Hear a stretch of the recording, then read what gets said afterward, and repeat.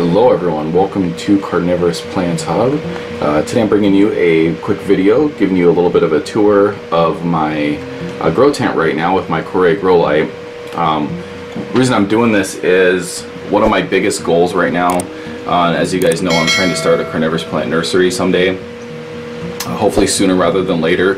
But one of my biggest challenges living in the Pacific Northwest is how do I extend my growing season? So what I'm trying to do is I'm trying to figure out a way to extend my growing season on a rather small scale before I put a real big investment into it and have to learn the hard way that I wasn't able to do it. So my goal right now is how do I extend this growing season beyond the beginning of October. At the beginning of October this year we had some colder weather. It dropped down to the 30s and I could see that the Venus flytraps are already kind of getting ready to go into dormancy. And what I know and understand is that if I want to have a successful carnivorous plant nursery and to be able to sell these plants, I have to be able to extend my growing period beyond, 6 months, because that would put these in dormancy from October to probably around March. And really what it comes down to is that's not going to cut it to be able to grow plants to sell plants. So you have to understand that my goal for selling plants might be a little bit different than your goal for just growing these plants. If you're just growing these plants as a hobbyist, it might make sense for you to put them in dormancy for 5 months and just let them do their thing and sort of let them naturally, figure out how to grow here. Or you can do kind of what I'm doing. You can get some lights, you can extend your growing season, you can enjoy your plants and, go from there. So there's a couple different ways of doing this. I'm definitely seeing some success. I'm seeing some failures. So I'm going to walk you through all these plants today so we can kind of just go over everything that's happening. So this is mostly my Venus flytraps right here. Right now this isn't all of my carnivorous plants, but I got a good chunk of them in here, so I'm going to show you these just for today because I just wanted to show you the grow tent. I got the Koray grow light. I have my whole system up here that you guys can see in another video that I set up. You can see it's ventilating out the front here. The Koray grow light has been really fantastic, and it actually recommends that you have 2 of these Koray grow lights for a 3x3 tent. And that's what I have here is a 3x3 tent. But what I have found so far is that actually the coverage area for this has been pretty good, and the plants have been doing all right, even kind of in the far corners. So let's go ahead and take a look real quick and just kind of show you all these plants sort of one at a time so you can kind of go through here as a little tour of this tent. So let's start over here in the corner. I had a little bit of a gnat problem, and these guys have been actually growing 100% naturally in a windowsill up until about a week ago. And I didn't put them in here out of necessity. They're still doing really good on the windowsill, but I put them in here because I had a gnat problem. I've had some gnats hatching in here, and it's been kind of irritating for me. So you can see down here, they've been doing a lot of work in here, catching a lot of gnats. If you go to my last video, my update on these, you'll see that these didn't really have a ton of gnats on them. But now you can see they're doing a lot of gnat catching. So I've actually brought them in here for bug control, which is pretty cool considering that's kind of what these plants do and that's how they live and thrive. So, and you can also see too that I've had another flower bloom. I got 2 in here now since the last time you saw these plants. So look, they're doing pretty good. They're doing really well. So those are my Sethos pings. So let's go ahead and jump over to here. You can see these are a couple of Walmart Venus flytraps that I've sworn over and over and over not to buy any more of. I noticed that Rocket Farms had some different packaging and some different instructions on the back, and I kind of wanted to do a video on that, so kind of look out for that coming here pretty soon. But these are just a couple of typical Venus flytraps that I picked up at Walmart, and they've been doing actually really well. They've been in here for a couple weeks now. I haven't repotted these. I probably should have already. I typically like to repot the store ones, but I've just been so busy and everything's been crazy. But you can see that they're still growing and actually doing pretty well. So I haven't had the huge urge yet to repot these, but I'm going to do a video repotting these and kind of showing you the new Rocket Farm packaging and instructions so you guys can take a look at that. Over here you have this is my B52 and UK sawtooth propagations. You can see I just did a video on these not too long ago, so you probably have seen these fairly recently. And then there's another propagation that I did a while back. These ones desperately need to be repotted, so I'm going to be repotting these soon. You can see that there's a lot of the black. They're doing well, they're growing fine, but a lot of the black is starting to overgrow them. So I really need to kind of clean these up and move them out to a different pot. These here is a couple of, these were Walmart rescues that I rescued I think last summer, and they got tipped over by a squirrel. I had a lot of squirrel problems this summer. So I need to come up with a solution for that next summer. But I thought these ones were dead because the squirrel knocked it over and kind of picked on them. I left them out there with the white rhizome, just hoping that they would do something, and they have.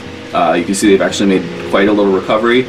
They're getting a lot bigger, which is not ideal because these were bigger when I bought them, but you can definitely see this one here. You can see I need to really kind of trim out some of the black. These desperately need to be repotted too into probably some bigger, deeper pots, but at least they're making a full recovery, and I'm happy that they're living and thriving now and doing really well. So all these ones in these orange pots here, these were all my Walmart rescues, and I do have a big video on that. I think I rescued 12 of them. So if you want to see my main rescue video, you can go check that out. But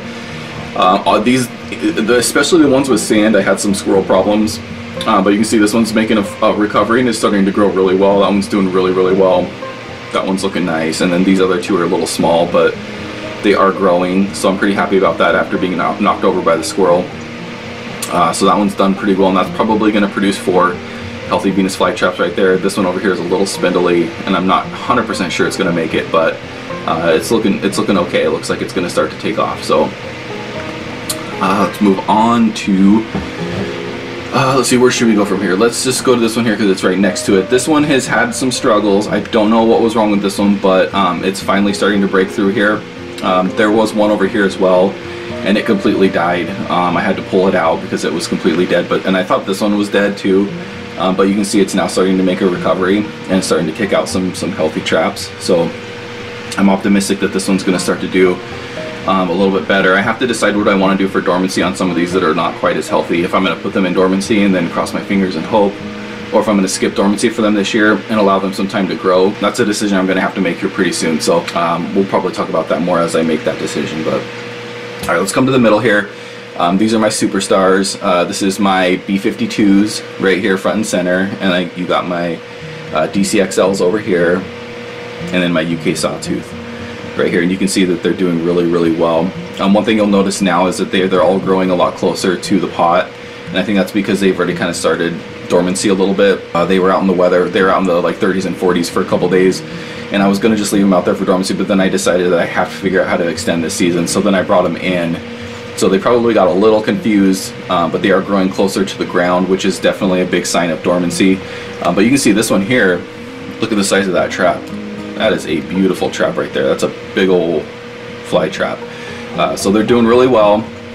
All 3 of these are super healthy. They're super green. They're still putting out new growth. You can see there's new growth there.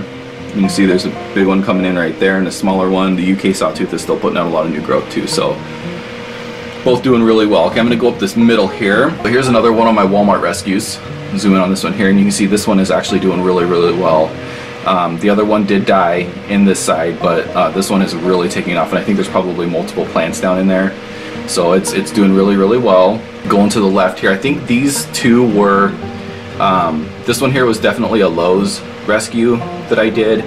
And it went through some tough times, but it's now finally starting to really, really take off. You can see it's putting out some beautiful large fly traps. And then this one down here, there was an offshoot of this one that was growing kind of crazy, and I just kind of threw it in a small pot.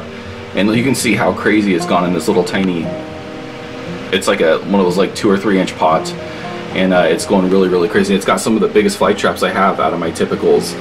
So that's pretty cool. That little guy is really thriving in that little pot. Let me see if I can pick it up here so you can kind of get an idea of the size difference here. So you can see it's in a little tiny pot, but the fly traps in it are really, really, really big. You can see they're comparing it to the B52 here. They're not much smaller than the B52 fly traps, so that's pretty cool. All right, so let's keep going up the middle. Got another Walmart rescue here that's doing really well. I thought this one over here had died, but now you can see there's a little bit of green coming up. It's starting to make a little bit of a recovery, so I'm assuming that it's going to probably start popping out and making a recovery. Another one here from Walmart that I rescued. This is my sand trap. Another squirrel, or another one that the squirrel's completely wrecked. But it's starting to make a recovery. That one there's doing really well. And then these two here are, I don't know what they're going to do. This one sprouted a flower, and I probably should have cut it off. That's probably my bad. But you can see they're starting to put up a couple traps. This one's kind of weird looking. It's a little deformed, so I'm not sure if they're going to continue to take off or what they're going to do. But we'll keep an eye on this one and see kind of what happens. And another Walmart one back here. You can see that's one of my better ones. It's really kind of taken off. It's starting to put out some really healthy, beautiful traps. The one on the other side here, oh no, this one actually, let's see if I can get a better angle. You can see it actually started to make a recovery. So I thought this one over here died, but it is starting to put out traps. So again, hopeful that it'll start to put out some bigger, healthier traps here pretty soon. And this one over here is another Walmart rescue that I had a long time ago. It had some pests this summer that I had to get rid of, so it's been doing a little bit better since I was able to get rid of the pests on it, and it's starting to make a little bit of a recovery, but it's starting to look a little more healthy and not so dead. So I thought this one wasn't going to make it, but here it is. It's doing pretty well right now. So alright, and then over here you have my Purpurea, which is doing phenomenally well in here. It's really taken off. Let's see if I can get a little closer to it for you here. But it's a beautiful plant. I just did an update on this, so if you really want to dig into the Purpurea, go ahead and go check out that update. I think I just did that like my last video, so that update is ready to go. And then here's my mystery Sarracenia.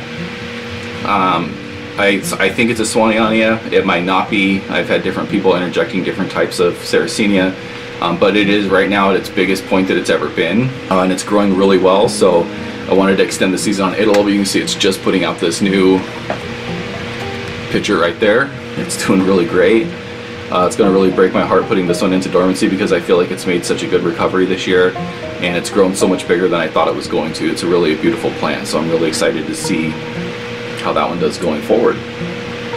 Oh, you know, guys, I'm doing that thing where I'm saving my worst for last, probably subconsciously, but okay, I'm going to start over here. I have another, I believe this was a Home Depot rescue, and you can see that it is just doing phenomenal. This one died back a little bit after some repotting shock, and it kind of slowed down, but now it's really taken off. It's putting out some really nice, put my finger down here so you can see how big approximately the traps are. You can see that it's got some really nice big fingertip sized traps, so it's doing really beautifully. You can see a lot of new growth coming up, doing really well.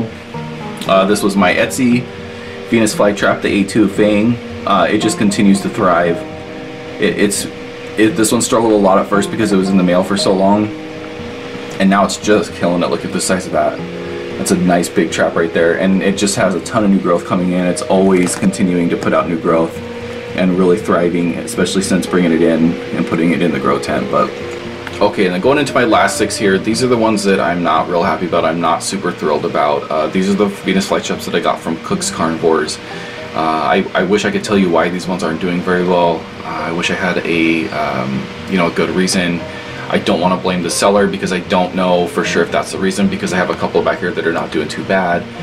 But I just cannot get this G14, this Wally, and then my Maroon Monster back there to snap out of whatever is going on with them. I've been working really hard to get these to snap out of it, but it's just not a pretty picture right now. So let me go ahead and zoom in here to the G14. You can see it's mostly all died back. I really need to trim all that off. You can see there is a couple sprouts of new growth there, but like some of the new growth already has some black spots on it, so I'm not super optimistic that it's going to take off. I need to trim all that back, and then I need to give it some room to grow because there's some new green growth coming out of the bottom there. So it's not dead yet. It's still trying to make a recovery, and I've seen lots of Venus Flytraps recover after this stage. So I do have, a little optimism that it's going to snap out of it. But as of right now, not doing great. Not real happy about it. But sometimes with Venus Flytraps, this is just kind of how it works. And then moving over to my Wally, kind of the same story here. It has a little more green on it, and it is kicking out new growth. But this one has always struggled. I've never been able to get a really healthy Flytrap to pop out of this one. So kind of the same story here.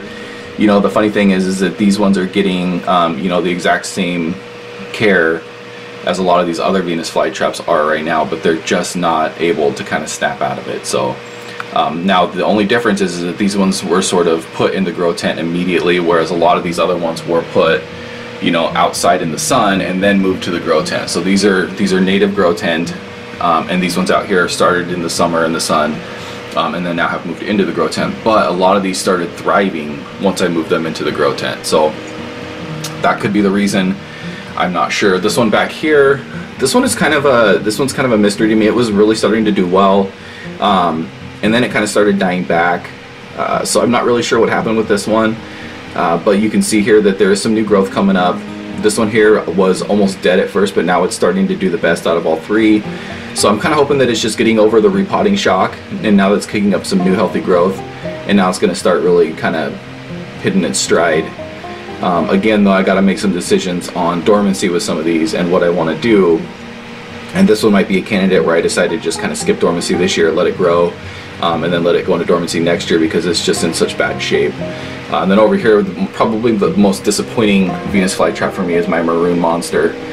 I don't know what's wrong with this one. You can see that flytrap at the top there, and the one on the left, that's how all the flytraps have been. They've come up kind of deformed and weird, and I just don't know how to snap this plant out of it. I was really excited for the maroon monster. You can see it's just done almost nothing. It does keep putting traps up. They keep coming up sort of deformed and weird looking like that, and they're not growing very well. So if you guys have any suggestions for these ones that aren't growing very well, obviously other than putting them out in full sun, because I live in the Northwest and we have snow and 20s and 30s outside right now, so I can't put them in full sun.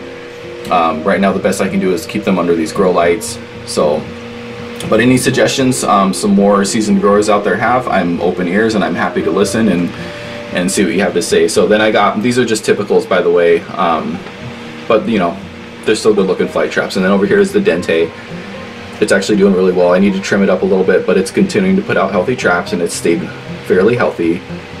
And then over here is my sort of hodgepodge of Sarracenia, but it's actually probably done the best out of all of them, and it's continued to really grow well. And Sarracenia are really hardy, cool plants, so I had very little doubt that this one was going to do well, but you can definitely see that it's grown quite a bit since my last update. But overall, that is all the plants that I have for you today. So that's my 3x3 grow tent, which you can see I've kind of stuffed things in there pretty tightly. It's pretty full and at capacity.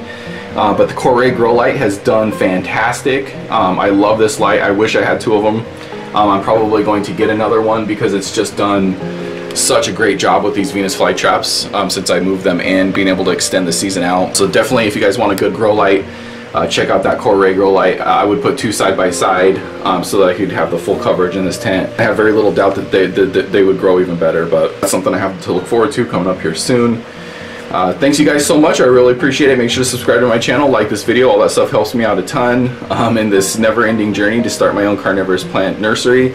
I'm also continuing to work on my soil, so keep a lookout for that. I got a dormancy video coming out here pretty soon, especially since I got to make a decision on a lot of these flytraps and how I'm going to tackle dormancy this year. So I'm going to be talking a lot about dormancy here coming up soon.